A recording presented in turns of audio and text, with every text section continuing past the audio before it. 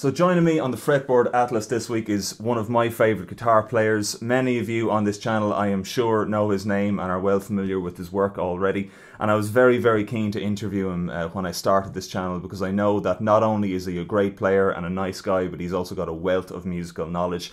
He won Australia's Got Talent. He has a TrueFire channel called Guitar Synergy, and I'm delighted to have him on the Fretboard Atlas. Joe Robinson, thanks so much for joining me. G'day Shane, it's my pleasure, mate. Thanks for having me. Oh, thanks for coming on. I really appreciate it. Well, I've an awful lot of stuff I want to ask you about, but where I thought we might start talking first, because I know that we kind of have this in common in our background. I know you grew up in Australia and you had a mix of different influences on the guitar. I grew up in Ireland with mainly Irish traditional music. But James Taylor was a big influence on both of us. And I was just wondering, what insight or what kind of foundation did that lay for you? Because I'm interested to hear how it compares up to my own. It was very interesting because I always loved James's songs. And, you know, I remember before I even played the guitar, my parents would be playing music around the house with their friends, and I grew up in that kind of environment. And they'd be playing Fire and Rain and Something in the Way She Moves and all those great songs. Oh, yeah. So I always loved the songs. But when I started to want to sing and play, you know, I was playing a lot of solo guitar concerts, and I found that, you know, if I'm just playing on stage for a 90-minute show, I feel like I was ripping people off if I didn't sing a song, especially in Australia, where it's kind of like, all right, well, we've seen you, like, you know, trick with all the fast notes, like, sing a song now. So I started to sing more, and I found that James Taylor's songs were the most helpful songs to learn because they have great melodic vocal parts with great phrasing, and the guitar parts are just so gorgeous. And I happen to have my guitar here, and like I learned every song in the James Taylor Greatest Hits songbook. And so did I. Yeah, you just played along with all those songs, like Mexico. Yeah.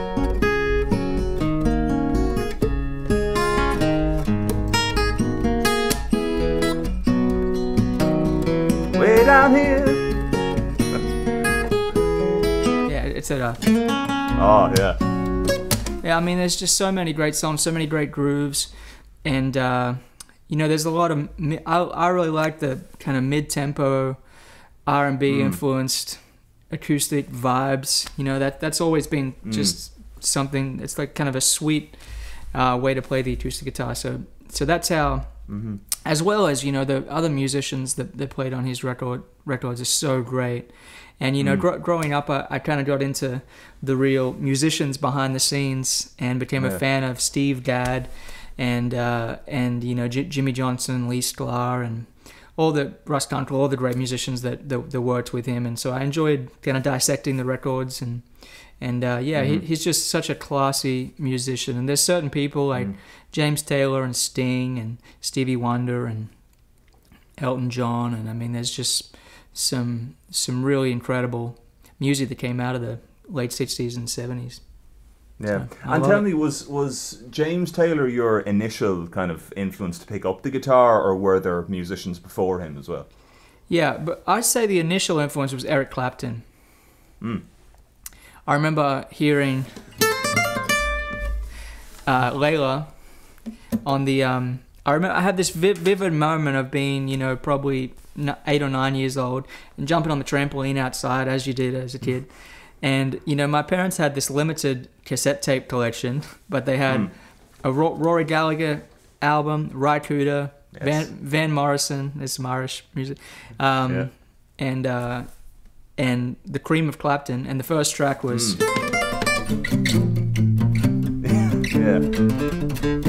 And I just remember playing air guitar on the trampoline, jumping up and down, thinking, oh man, one day I want to be able to do that.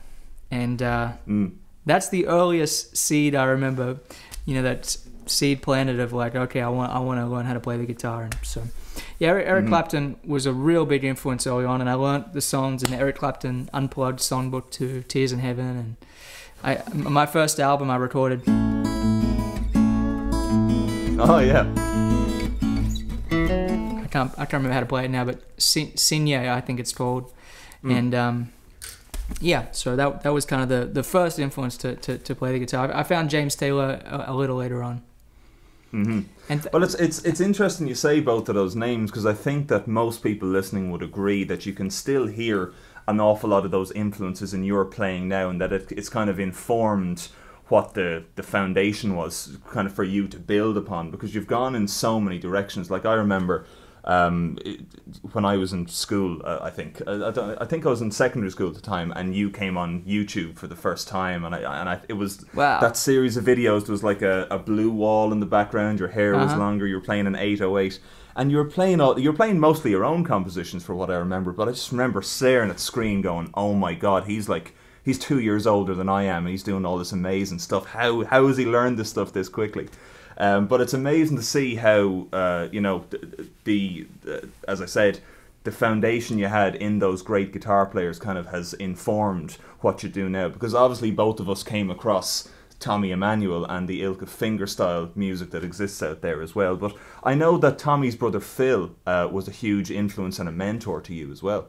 Yeah. Well, the way I came to know fingerstyle guitar and fall in love with fingerstyle guitar was, first, my parents had some musical friends who played, they had John Knowles' Heavy Neckin' book that there was one copy of that book that the whole community shared. And there was all these, guys, and most of them were farmers, they'd have,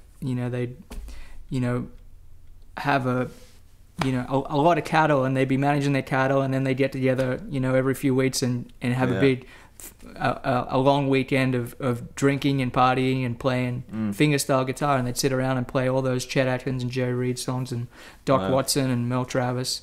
And my parents took me to one of those sessions one time, because my parents, like to hang out at those kind of shindigs. And a fellow showed me how to play kind of like a fingerstyle blues.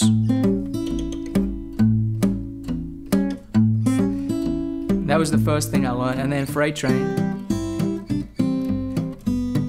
Windy and Warm. And pretty soon I learned Mr. Lucky by Jerry Reed. Oh yeah. And that was a real challenge. I remember just sitting there for hours trying to figure that out. But once I figured it out, I couldn't stop playing it. I loved the walking bass, and I loved that whole thing. And so when I got the chance to meet Phil Emmanuel, I played him that, and he's like, he said to me, I've said this in interviews before, but he said, "Joe, most 11-year-olds are playing some Limp Bizkit crap, or they're listening to some crappy music, and you can play like Cliffs of Dover and Mr. Lucky by Jerry Reed." So Phil became someone who really encouraged me and just made me kind of realize, wow, not everyone's like me playing all these songs, and he told me about so much great music. He turned me on to Steve Morse and the Helicasters, and really became a great friend and mentor. And I got the opportunity to tour with him, and that was just really changed my life. But hearing Tommy play was just like, oh my goodness. It was kind of like I was playing with a band at the time, and I couldn't get the other band members to be as passionate as me about practicing. No one was into it as much as me. But when I saw Tommy, I was like, man, he doesn't even need a band. He can do it without anyone, and it's powerful. And I'm watching this huge theater full of people. This is the nicest building I've ever been in. This theater, I was like, there's something about this that I have to figure out how he's doing that. So from there I became, and I got the chance to meet Tommy, and I definitely knew Phil a lot better, real early on, and Phil became a good family friend. My mom, was working as a veterinary nurse, and she had, access to these huge freezers, and Phil would organize. Phil had pythons. In his house there'd be 50 pythons, and I took my band to his house one time, two African American guys from Memphis, and they were just glued to the walls, where are you taking us, Joe? This guy's like Crocodile Dundee or something. But Phil used to call my mom and say, "Hey Kath, I need some frozen rats. Can you put some in the freezer for me, and so Mum would take like a cooler full of frozen rats to fill his gig, and wow. And he'd be like, "Oh, thanks so much, Kath," and we became, we became really good family friends. He's a real character, and he was a really character and a real special guy, and just as passionate about animals as he was about music, and so anyway, that was kind of how it all started for me, and I remember when I first heard Tommy play Blue Moon, I got kind of the greatest hits Tommy Emmanuel CD at like the local CD shop or whatever, and I heard Blue Moon, and just the way that recording sounded, and the groove, and the swing elements, everything about it was just like, that is so impossibly good. And I still listen to that recording and just am like, wow, that's like, I don't know how they got that sound, or I mean, it just feels. Oh yeah, I remember, so to give you a kind of little anecdote about that. I remember I was on a plane journey across Lake Michigan 2 years ago now, and I remember I think I turned on. I hadn't listened to Tommy's music for a long time, and I put on Endless Road, the whole album. Yeah. And I didn't even realise that we'd landed. I was just so stuck in it, and eventually the stewardess kind of comes over and is like, "Excuse, sir. But I know you've definitely had those moments as well where you just got lost in listening to something that you love. What I'm curious to know is, outside of, say, kind of musicians who like play the guitar as their main instrument, who else would you count as like a musician or a group that has had a big influence on how you approach music? Well, there's been a huge number of players. Eric Johnson, Robben Ford, in terms of electric players with a lot of fluidity and just musicality and, virtuosity. People like Steve Morse and John Petrucci as far as straight up technique goes.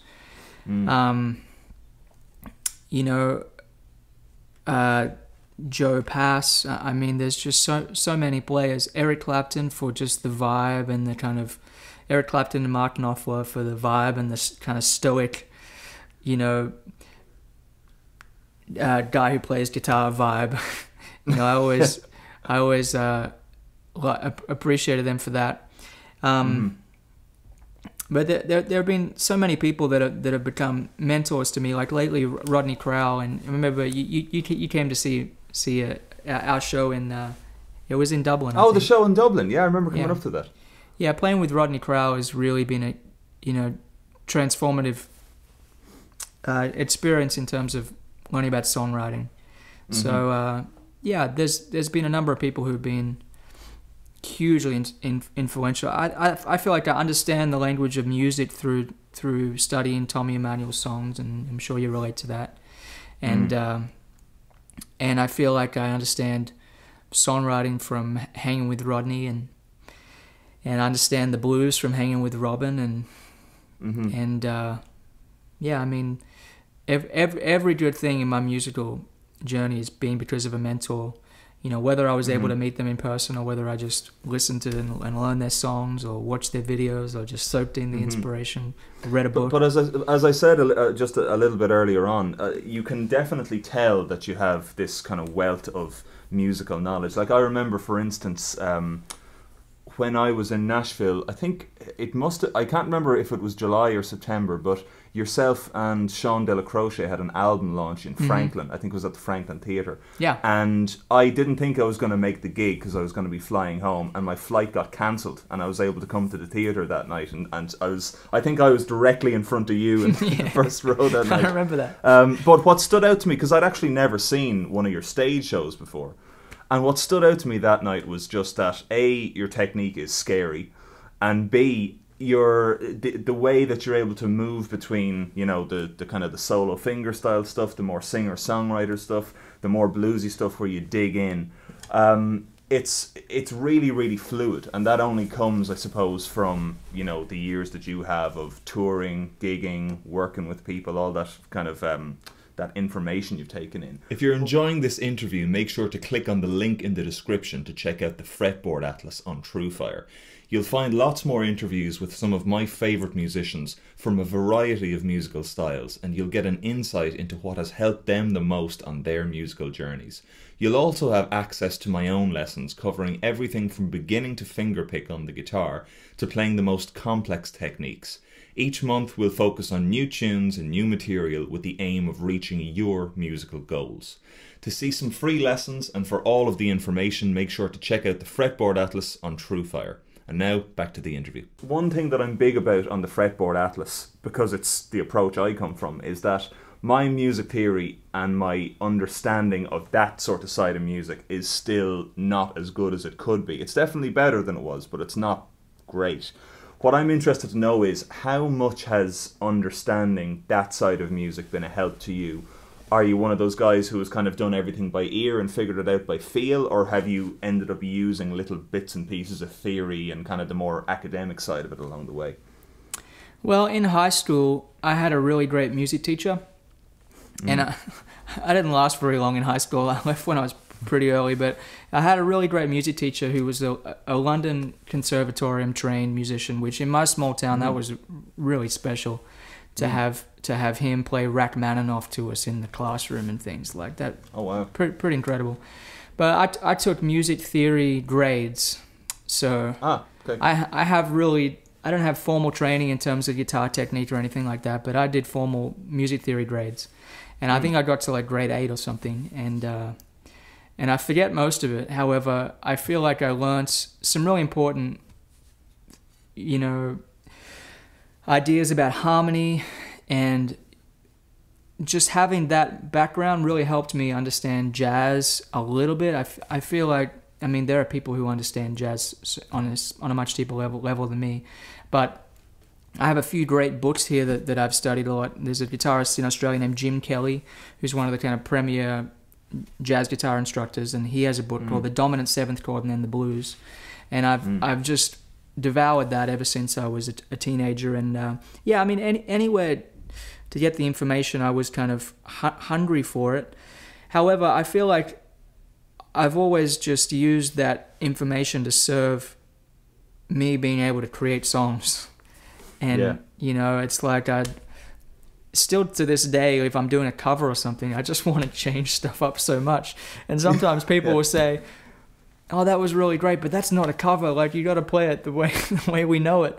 And I'm like, well, that's just not really built into my way of approaching music. I love stealing bits and pieces from everywhere to make my own songs. That's really the end game for me. So everything was in service of that. But I feel like all the experience, whether it's playing in rock bands, blues bands, country bands, playing solo. Sorry, getting a phone call. Oh. Sorry. Yeah, you're good. You're good. Saved by the Bell. I was hoping it wasn't my mum calling from Australia. But all that has, really helped my musicality. I remember I was sitting with Tommy one time, and we're actually on stage at one of his guitar camps, and I asked him, I said, "How much has being a drummer influenced the way you play guitar?" Because to me, his rhythmic pocket is just everything, and that's that's like the magic, the secret sauce that sets, someone really apart is the time, and the tone and the touch and all that. And Chet was so great, and Tommy, his immaculate sense of groove. And he said, absolutely, it really influenced the way I play. So, I think it all, helps you become a well-rounded musician. That's my take on things anyway. And something interesting you said there about how time and touch are so important, particularly as guitar players, but for all musicians. But something that's always stood out to me about your playing in particular, whether you're playing acoustic or electric, is that I can identify you almost straight away. You have a Joe Robinson sound, and you could be playing on someone's CD or you could be playing solo, and I could be blindfolded and I'd still go, that's definitely Joe Robinson, and I know by his touch. So I suppose my question is, because I know this will be beneficial for the people watching on the channel, if somebody is looking to improve their touch on the guitar, what would your top recommendations be to do something to improve their touch on their instrument? Well, one thing is to get your vibrato to really be smooth and controlled. That's something that I think I don't hear a lot of people talk about. But having, you know, on an electric guitar, it's really important. But on an acoustic as well, and I think it all kind of, you know, is part of the same thing. But I used to play a D for an hour. This was an idea I got from a Steve Vai article, and you'd play this D, and you'd work on every different way you could, you know, shake it, and getting really used to just pulling all the beauty out of one note. And people might be surprised to hear that, because they'll listen to me play and they'll be like, oh, he just plays 10,000 notes at once. But if you can really learn to have a sweet vibrato, I think that's such a huge part of pulling a good sound out of the instrument. Another thing is having really good dynamics. One thing I like to practice is playing a song as loudly as you can. You know, putting earplugs in even, and just having it be this brash, horrible sound, but trying to get the left hand to be as relaxed and light as possible. And then playing as softly as you can, just whisper quiet, but trying to have every note be clear and clean. And then, you know, working on kind of having this dynamic element to your playing where you can lean into certain melody notes and lean into certain bass notes, and just have it really breathe and be very legato. And you know, I think that's, to me, an important part of the way I like to approach it. Also, it comes from just listening and really paying attention. You know, I think I have a little bit of a, you know, I can be a bit OCD, and if something's a little bit off, it can really throw me. I've been in the studio with people, and I've been like, oh, just turn it down a tiny bit, turn this instrument down a tiny bit, and they've been like, no, you can't possibly hear that 0.3 of a dB, Joe. And I'm like, I can hear it. I can totally hear it. So I think just being quite, just trying to listen, but at the same time, you know, when you're playing, you just want to be thinking about the sound and the tone and the feeling and the music yeah, I think the touch is just such a. I've really always been attracted to touch players. You know, Chet and Mark Knopfler and Ry Cooder and Tommy, and you know, these players just have such a beautiful tone with their hands, and yeah, that's part of the magic to me. And another thing that I wanted to ask you about as well, because it's something I'm focusing on a lot on the channel as well, is that, and I know I've seen you do this from when you started, or when you started appearing online, I should say, but I'm undoubtedly before it, is that it seems like you had a very good ability to improvise from, you know, a much younger age than what I would say is normal of most guitar players. So, for example, I know, kind of in at least in the Irish trad world, nobody improvises. Improvisation is just not a part of Irish music. It's all fixed. The only improv you get is in the accompaniment. That's so fascinating to me. In the blues and jazz world, it's all improv. There's so much improv over everything. So I'm curious to know where that came from and how it has developed over the years. When I was like, my first gig ever was with this country singer named Texas Rose. And she kind of had like a Janis Joplin type vibe. Like she's a belter, and we played these bars that were just jam packed full of. We played like biker bars, like with bikies, you know, we call them bikies. Like rough places, and the kind of gig where you get your own bodyguard. Yeah, well, there were fights all the time. Sometimes with the other members of the band, like one of them had a punching fight with a police officer for giving him a parking ticket. Like this is, I'm sure, like, you know, I know people in Irish like to have a punch up as well. Oh well, I'll tell you, I've played plenty of gigs, like particularly when I was in college. I mean, I used to do gigs around town for money, and it was sometimes, depending on where you were playing, it was the same kind of thing. You know, because we not only have the locals, but you have all the tourists coming in as well, and they don't realise that, you know, 3 pints of Guinness is enough to send you for the day. Right. You know, so yeah, I saw a couple of hairy scenes as well. Yeah. What's it you were saying anyway about this Texas Rose? Yeah, and so she had a repertoire of 1,000 songs. That was, you know, she'd be like, I know 1,000 songs, and I have them all in a binder, And when you're on stage with me, Joe, I'm going to play whatever I want. So you got to just follow along. Wow. And the thing with playing country music is if you play a wrong note, it just sounds like crap. You can instantly tell. So I was like the 12-year-old guitar player with a Strat and a little Fender Deluxe amp. Yeah. And when we were playing these rough joints, and she'd look at me to take a solo, and I'd have to, like, you know, kind of play something convincing, and it was a real learning experience. And she was so kind to me because, you know, she just really encouraged me and featured me a lot in the show, and it was just really a great way to get more comfortable improvising and learning how to hear where the chord changes are going.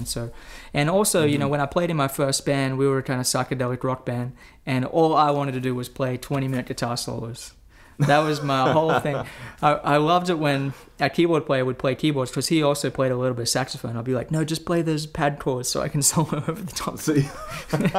So, yeah, I was always into that. I think I just like to show off, and when I would do a guitar solo, it was my chance to get up there and you know, noodle away. But I suppose the thing that stands out to me there is that most guitar players and musicians in general that I know, when they are part of a band, they don't get that much opportunity as you had in those shows to actually get out and improvise and to just be like called on the fly to say, you don't know the song, but you're soloing over these changes and you better learn to deal with it. I imagine that in the same way that as, I don't know if you feel this, but I know when I go out on stage and I play something new, it's like you have to get it wrong a couple of times before you start getting it right. So I wonder, is it the same kind of idea? Yeah, well, It is, and you know, it's why when I first came to America, I loved playing with church musicians, with musicians from the black church community, because they grow up, you know, 5 years old playing drums in a church, and it's like, it's totally improvised. Everything is, you know, just moving in the chords, and it's like you're just expected to hear where it goes. There's kind of a language, and yeah, I've always enjoyed that. You know, it's the informal nature of just jamming away. So a question I had from one of the subscribers on the channel, Alex from Russia, and he asked me specifically for you, what routines or approaches have you taken over the years to improvise, particularly in jazz soloing? So I assume that question would mean like the kind of the more outside stuff that you play, the kind of, you know, getting away from your kind of basic pentatonics and that kind of thing. Because I know that you've also made a couple of TrueFire courses about this kind of stuff. Yeah. I have a TrueFire course called 10 Scales and Modes You Must Know. And I've found the modes to be really useful. You know, learning and getting comfortable with the Mixolydian mode, the Dorian mode especially, as well as just understanding, you know, the natural minor scale and the major scale all over the fingerboard.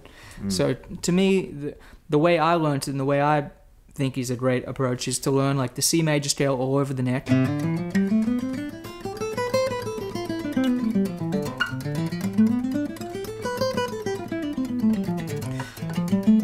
know, and then, you know, that happens to feature the same notes as the A natural minor scale. So you can practice playing in C major with all those notes, and then you can practice playing in A minor with all those notes. Yeah. And those are also the same notes as the G Mixolydian mode. So just having kind of that information is helpful.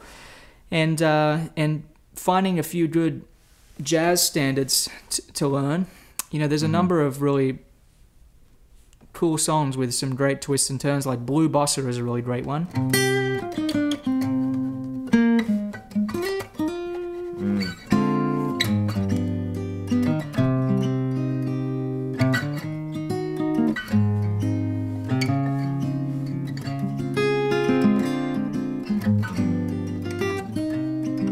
It's just kind of a matter of finding a few good songs like that and practicing playing over the changes using those scales and modes.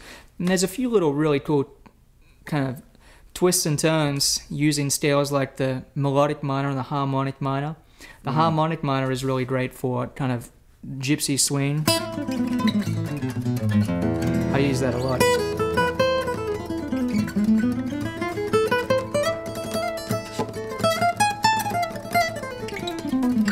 And the melodic minor can be really useful. Like if you play A flat melodic minor over a G7 chord, you get this sound.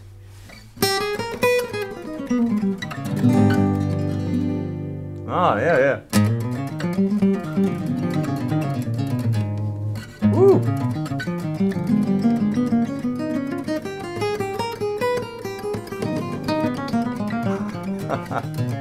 I was practicing that this morning actually, and another, and that kind of only works if the G7 is resolved into a C minor.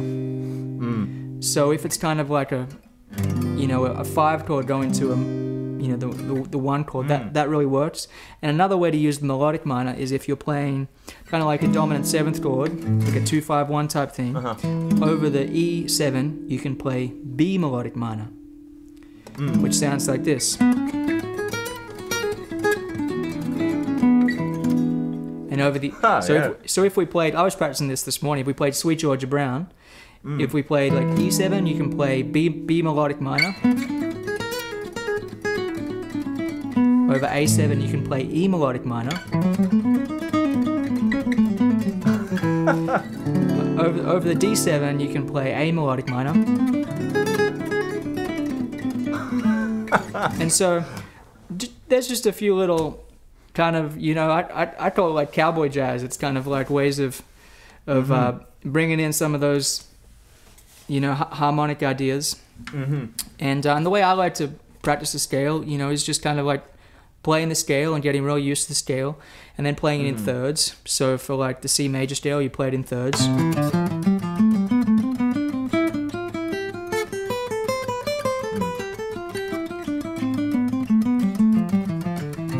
And to me, the most amazing thing about the guitar is how our hands remember how to do this. Like, you have some really complicated songs, I do too. How we can just get on stage and play them without using our brains too much, really, is totally incredible. So if you can use that, you know, incredible part of the human mind to train your hands to really just remember those scales and remember those patterns and pay attention to the sound, because I think it's important not to just think of them as like, you know, it's a shape or a pattern. It's a sound, and, you know, to use it in a musical context. But yeah, just play them over and over again and getting so comfortable with them that you can't play a wrong note. That's what I think it takes. And I think a lot of people give up before that, they get to that point. You know, whenever someone hears me practice, it's just like, oh my God, I can't believe that's how you practice. You just sit there playing the same thing for like hours. That's the only way I know how to do it. Yeah, yeah. But you can tell as well when you play, because I mean, every even all the stuff you just played from there was so fluid, and there's no way to fake that. You know, the only way you get there is by putting in that time and committing it so solidly to muscle memory that you don't have to think about that side of it anymore. You can think about where you're going next, which is like that's the goal for most people. But you explained it really well there about the kind of the path you took to get there as well. Yeah. I was wondering as well, as you were talking about that, because I've been asking everybody that has come onto the channel so far this question. Everyone has one of these at some point, but in terms of light bulb moments, so in terms of a moment that you'd had as a musician where something that hadn't been making sense or something that was like inaccessible to you all of a sudden made it, like it clicked or it just made sense. Have you had any moments like that as a musician? Well, I mean, there's been a handful of light bulb moments in terms of, oh wow, that's deeper than I thought it was, or I didn't realize that was something I ought to be focusing on. Like when I first sat with Tommy, he said, Joe, you need to work on your timing. He's like, you got to get better time. So when he said that, it was like I traveled all the way to Nashville to meet my hero, and he just kind of laid it down and was like totally honest and real with me, and I was just like kind of crushed, but also like, okay, well, yeah, he's in a position to give me some really good advice, so it's probably something to it. I remember the first time I was in the recording studio, and I encourage every guitar player to go into the studio and have some experience recording, even just listening back to yourself, you know, recorded on a smartphone or whatnot. But the first time I went in the studio was just like, oh my goodness, I don't sound anywhere near as good as I thought I was. So that was kind of a real awakening. Yeah, there have been a handful of, you know, we were just talking about scales, a handful of like guitar licks and things that inspired me. There's a guitarist named Ray Flack, who was a Nashville guitarist. back in the 80s and 90s. He's actually from England, but he played with Emmylou Harris and a lot of people. And he had this stylish set of instructional videos, and he had this one lick.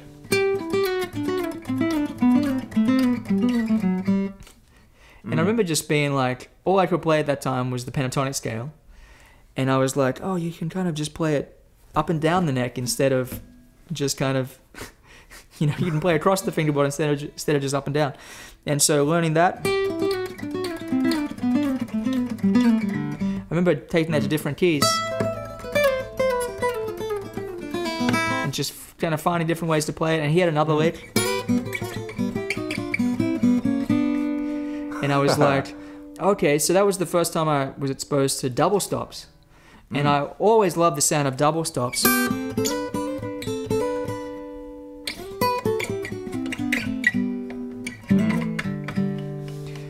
And, that's been something, those are just a couple of little devices that have been really useful in my music.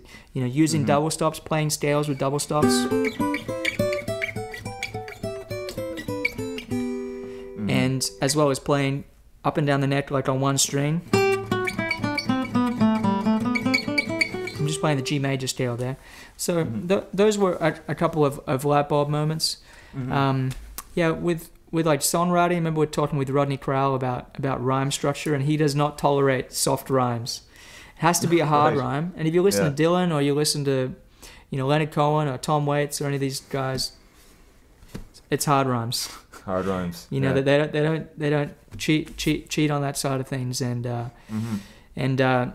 songwriting mentor was Guy Clark, and Rodney said, I asked Rodney, what are you thinking about when you're writing a song or delivering a song on stage? And he said, I just think I'm looking into Guy Clark's eyes, because we used to do this exercise when we were songwriters. He said we used to look in each other's eyes, and if we had a weak line, we'd look in each other's eyes and recite the words to our song. And if we had a weak line, the tendency would be to look away. Wow. So I thought that was a really powerful idea, and it's something that I think a lot about. And when I get on stage, I try and look the audience right in the audience's eye. I imagine it's one big eye, and I'm just kind of like trying to just give them all the joy and positivity and energy that I can muster. Wow. So there's a few little light bulb moments for me. Well, that's really interesting to me, because to me, and even seeing what you've done, during this time now, where like none of us are touring, none of us are performing live, or most of us aren't at the moment. It seems to me like, even as you were talking about the light bulb moments there, you take an idea, you practice it, and you have a very natural curiosity in looking for other ways to manipulate it, as in taking this kind of core idea and then, essentially taking it for all it's worth. And what has stood out to me, and this is the reason I brought in the thing about the pandemic, is that, and I know I said this to you a couple of weeks ago, but your work ethic is amazing. In that, I remember seeing a video before where you spoke about getting up at 4 a.m. to practice, and having a practice routine and keeping practice journals. But on the flip side of that, a question that I got from one of the subscribers from Kazakhstan, a guy named Murat Zainula, I don't know if you've seen him on Instagram, he's a great guitar player, but he asked, what does Joe do when he's not inspired to play and write? Do you go through those periods? Well, just before I get to that question, the idea of the work ethic, I just want to talk about that a little bit, because one of my favorite kind of philosopher thinker people is Nassim Taleb, and he will say, I hate this idea of a Protestant work ethic. He calls himself he said, I'm a, what do you do for a living? He said, I flaneur. I basically flaneur. He's like, I basically just hang out and just like think of things and write poetry and just philosophize in my mind. And like, I don't think of the work ethic as being like this rigid, like disciplinary thing. I think of it as just cultivating good habits. And once you get a habit, all you got to do is just stick with the habit. It becomes way easier. It's not like, you wake up at 4 a.m. for the first time and it's just like hell. And then it's like that every time. It's like you get used to it. Once you get used to going to bed at 8, 9 p.m. And it's the same with practicing. Like if I haven't practiced for a few months because I've been on tour or doing something different, just maybe I've been in Australia with my family, I come back to practicing and I'm like, oh man, it's just like I sit down for 30 minutes and that's about all the attention span I have. But the next day I can do an hour and then I can do 2 hours. And it's just like you just build the habit and it becomes so much easier. So I try and think of things as like, what is focus really? And focus is really doing less. So what kind of things can I cut out? I have my phone off pretty much all day. I just have it in airplane mode. And that's something that just gives me, I'm fortunate that I have, there'll be a time when that's not possible. Maybe I'll have kids or something, but I'll need to be on call a little more. But, just trying to make life as simple as possible so that you can build in time to practice. And when I'm practicing, I try and be really deliberate and really focused, but it's also a really creative experience, and it's just joy and it's fun. And oftentimes I practice standing up and walking around, and I pace. My backyard in Australia used to have pacing trails. And my little brother Toby, he used to pace all day, and he'd memorize movie scripts and whatnot. And I used to walk around practicing guitar. So the idea of just this work ethic being this rigid thing, I think it's about focusing, which is actually doing less, and just kind of building good habits. So that's what I think about it.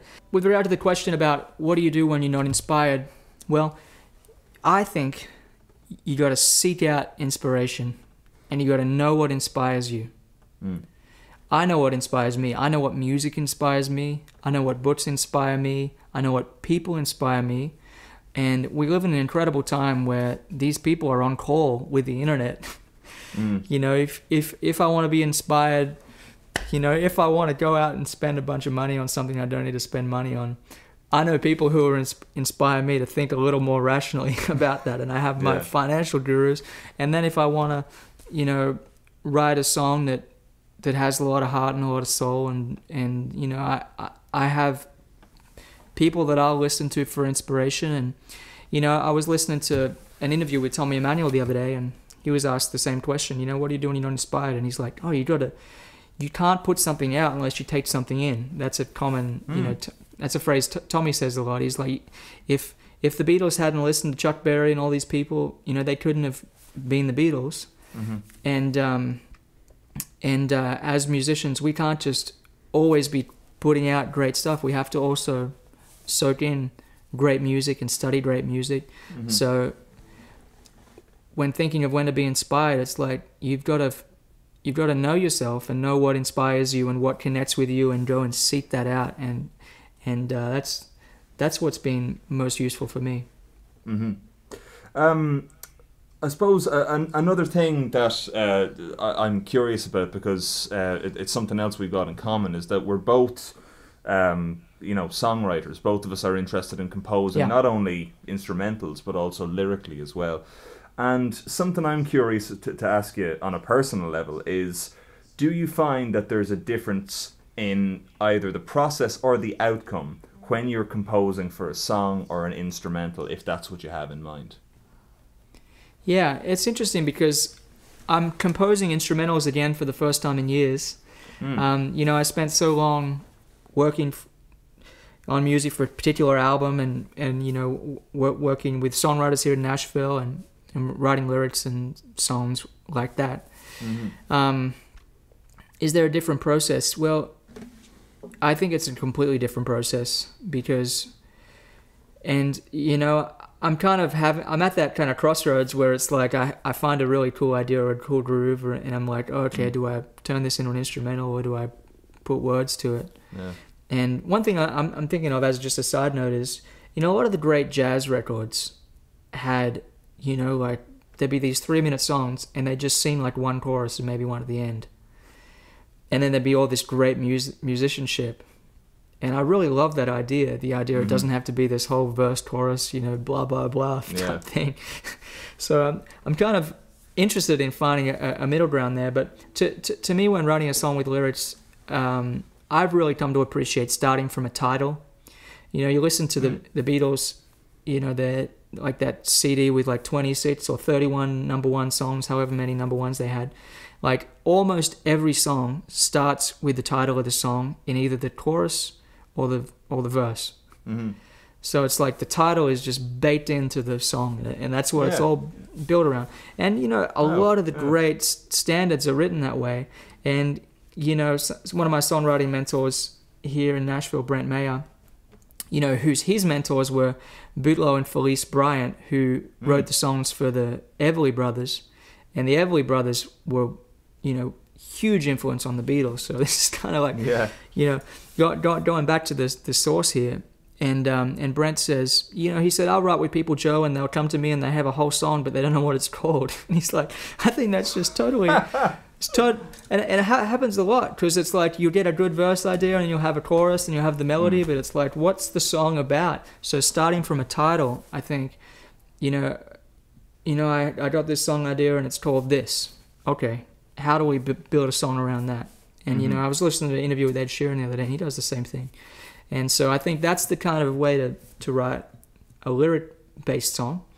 With an instrumental, it's kind of just like, I've been reading about the great composers, about Haydn and Handel and Mozart and Beethoven and Bach and all these people. And I mean, that's the world that that's the greatest music, instrumental music that we have access to. And so the way those melodies connect, and the atmosphere and the harmonies underneath, I mean, that's kind of where I'm drawing a lot of inspiration these days for instrumental music. But to me, instrumental music's all about connecting, and I love the way you write. And thanks. And we're doing an interview after this for my channel, and I'm going to ask you about your composition process. But it's an idea of kind of having one melody flow into another, and having counter melodies. I love counterpoint a lot, so having a bass line that goes this way and a melody that goes this way, and just finding ways to make that as catchy and musical as you can. My mother's a very musical person, and she has a real ear for whistling, so she'll just whistle all day and honestly drive everyone crazy. But I swear, for like 30% of her day is spent whistling. Wow. And she'll go from medleys from one song to another song to she'll be whistling Piano Man, then she'll be whistling Singing in the Rain, and then she'll be whistling Blackbird and Yesterday, and it's just like this constant medley of songs. And like, I love melodic music, and it's just a way of finding ways to express melodies on the instrument, and as well as kind of showcasing the instrument a little bit.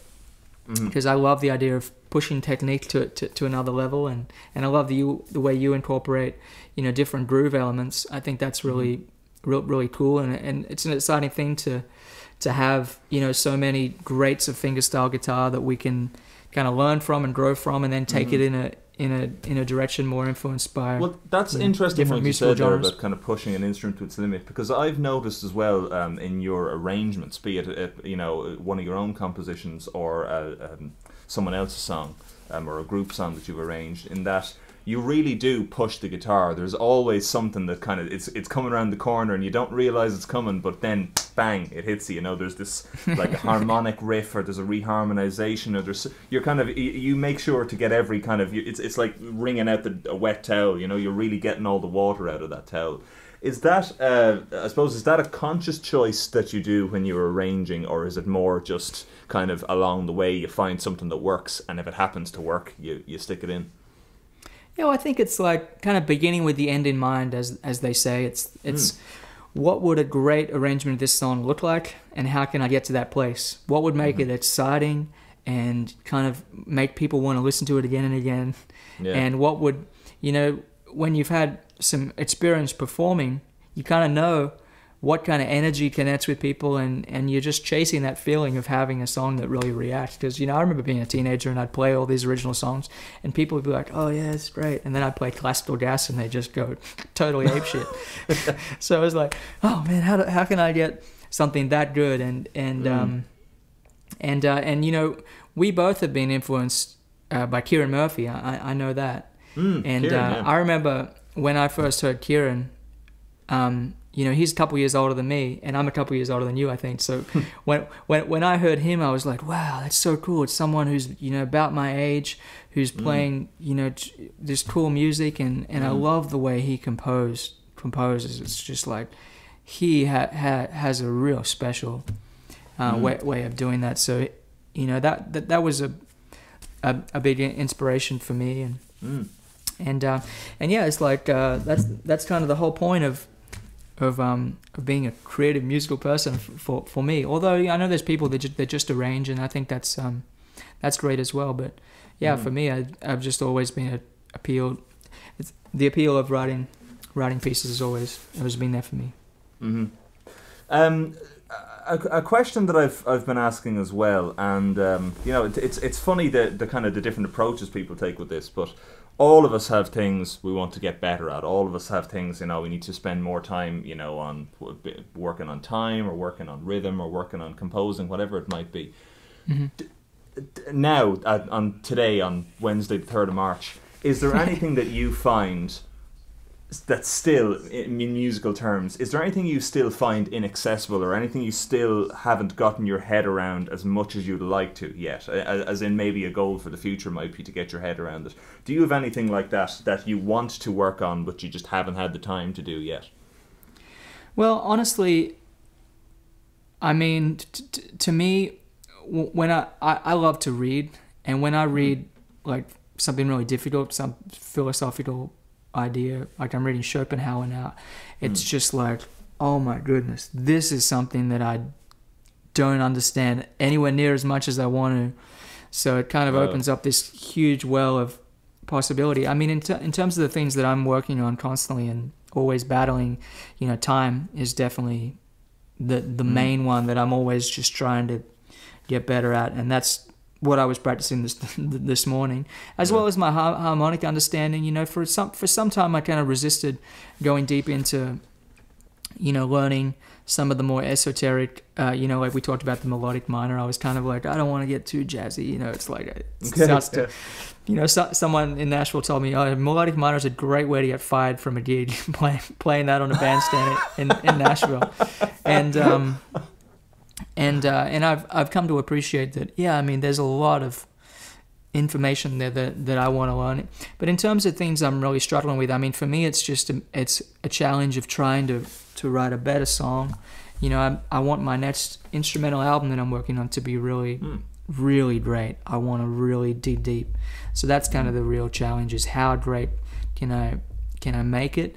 I think, you know, sometimes I'll see guitarists who are in the 16, 17, 18-year-old range, and I'm like, there's a magic about being that age. There's something special there, and I wrote a lot of my instrumental songs that I still play at that age.